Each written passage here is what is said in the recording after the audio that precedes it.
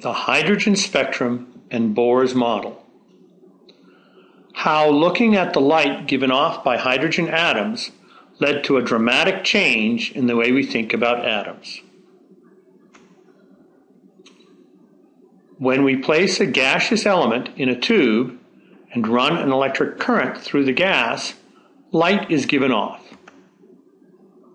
The typical arrangement has the tube attached to a power supply, which provides a high voltage current of electricity that breaks the substance into separate atoms that then give off light. The interesting fact is that each element gives off a different spectrum of colors. Here are 5 different elements.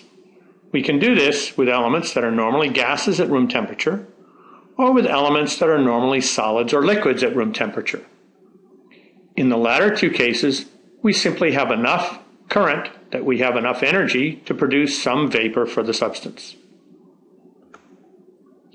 Spectrum of each element is unique, and elements can be identified by the spectrum. Here are the visible spectra of 5 elements: hydrogen, nitrogen, sodium, potassium, and xenon. The spectra are shown with energy increasing from left to right. That is, the lower energy part of the spectrum, the red end, is on the left, and the higher energy end of the spectrum, the violet end, is on the right. You will notice that these are not continuous spectra, as you would see if you looked at the spectrum of the sun or an ordinary light bulb, but rather a series of lines. The lines are distinct and unique to the element, but every element has a set of lines.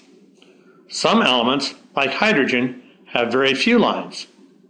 Others, like xenon, have a lot of lines. Let's take a closer look at the spectrum of hydrogen. In the visible region of the spectrum, there are only 4 lines. One in the red region, one in the blue-green region, one in the indigo region, and one in the violet region. You will notice that, in addition to the fact that there are very few lines in the spectrum, as the energy of the lines increases, the lines appear to get closer together. In the 1860s and early 1870s, Anders Jonas Engström measured the lines in the visible spectrum of hydrogen. Scientists eventually found more lines in the near ultraviolet region, just beyond the visible region, that continued the pattern. What was eventually discovered was that, as the energy increases, the lines in the spectrum get closer and closer together. They eventually get so close together that they are impossible to separate, and then they suddenly stop.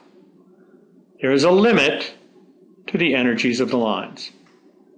This interested and perplexed the scientific community because it did not fit their understanding of how the light could be generated. At the suggestion of a friend, Edward Hagenbach, a Swiss mathematician named Johann Balmer studied the lines in the spectrum and found a very interesting and relatively simple formula that gave their wavelengths. Since we are more interested in energy, I'll express it in terms of energy.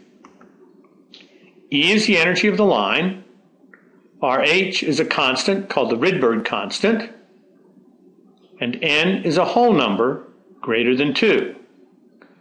Just a couple of quick mathematical points here. We have an equation that has a single variable to determine a number of energies. This is quite unusual and unexpected. In addition, the values of the variable are whole numbers. Eventually, other series of lines were discovered in the hydrogen spectrum. If we continue into the far ultraviolet region of the spectrum, we find another series named after American physicist Theodore Lyman, who discovered the first line in 1906. And in the infrared region, of lower energy than the red region of the visible spectrum, we find a third series, named after the German physicist Friedrich Paschen, who first discovered it in 1908. Both series are very much like the Balmer series in that, as the energy increases, the lines get closer together and eventually stop. The Lyman series limit is the extreme limit of the hydrogen spectrum. That is, there are no more lines in the hydrogen spectrum as we go to higher energies. You might expect that there would also be a formula for each of these series like that of the Balmer series. And you would be right. The Lyman formula and the Paschen formula are identical to the Balmer formula, except for the whole number in the formula. We can combine these formulas into a single one with two variables, n1 and n2, which are both whole numbers, with n2 greater than n1. There is one more item of significance to the spectrum. The ultimate limit of the hydrogen spectrum, that is, the line with the highest energy in the spectrum, just happens to be the exact energy needed to remove from the atom the only electron in the hydrogen atom. This strongly suggests that the lines in the spectrum are related to the electron in the atom somehow. There are two key points about the spectrum of hydrogen, and indeed about all spectra of the elements. These 2 points are: 1.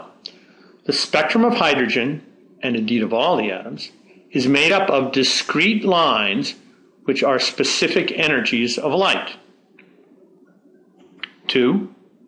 These energies are related to the electron in the atom. The reasoning is that, since the highest energy is the energy to remove the electron, the other energies may represent the electron changing energy and position in the atom. But how does one get only a specific set of energies for these changes?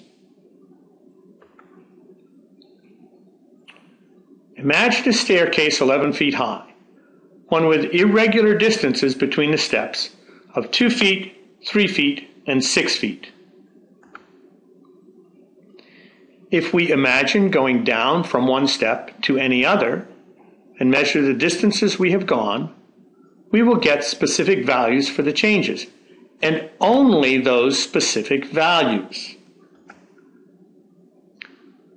We could have a change of 2 feet, 3 feet, 6 feet,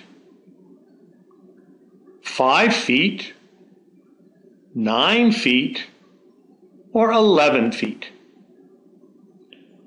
Notice that we would never get a change of 1, 4, 7, 8, or 10 feet, or of any value that's not a whole foot. There is just no place for us to stop as we come down, where we would have gone down 4 feet, for example. On the other hand, if we had an 11-foot ramp instead of a staircase, we could stop anywhere on the ramp. This means that we could get any height change between 0 and 11 feet. That is, we get any possible value. Niels Bohr's contribution was to realize that having specific values for the energy changes for an electron meant that there were specific amounts of energy that an electron could have in the atom.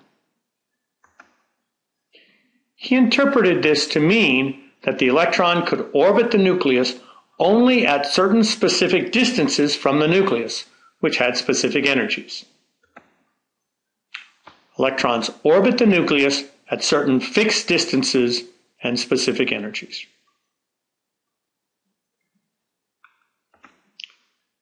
The spectrum was produced when an electron dropped from a higher energy orbit to a lower energy one, giving off a specific amount of energy.